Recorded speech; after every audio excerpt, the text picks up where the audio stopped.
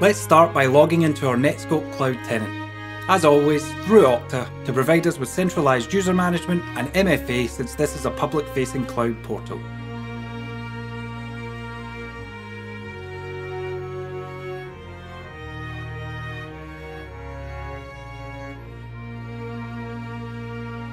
If we go to the backend settings page of the tenant, here we can see that both Gmail and Google Drive have been integrated with this tenant as per the green number ones against their icons.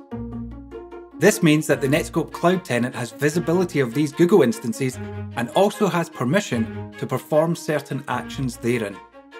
Returning to the front end, if we go into view our API integration information, we now have a complete inventory of every file that exists within Google Drive. Any file that exists in Google Drive or is uploaded to the application is automatically checked for threats, and we can see there are some that are a cause for concern. Behind the scenes, I have also configured a DLP policy to check for GDPR information within the content of all files in Google Drive, and this too has yielded some results. And we get other key pieces of information such as how many users exist within the platform.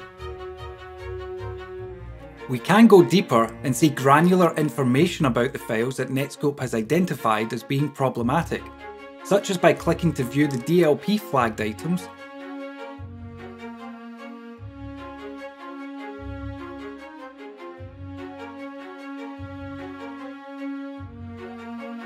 or by way of inspecting the malware flagged items.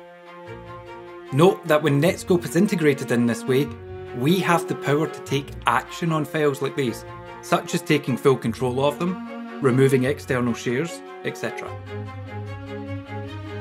With malware, we can also configure it to automatically quarantine the file within the same cloud application and inform the user as to what just happened to their file.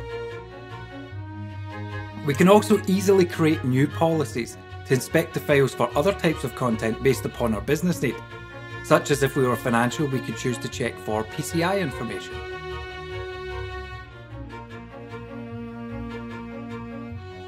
Within the policy screen, we just choose our app and our instance,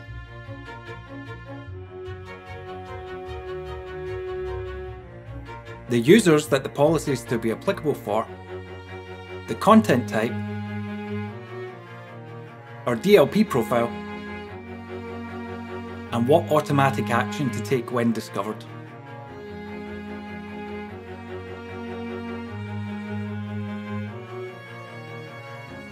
Lastly, on the visibility side of things, Netskope would usually be recording user activity if their traffic was steered to Netskope, such as via an installed Netskope client.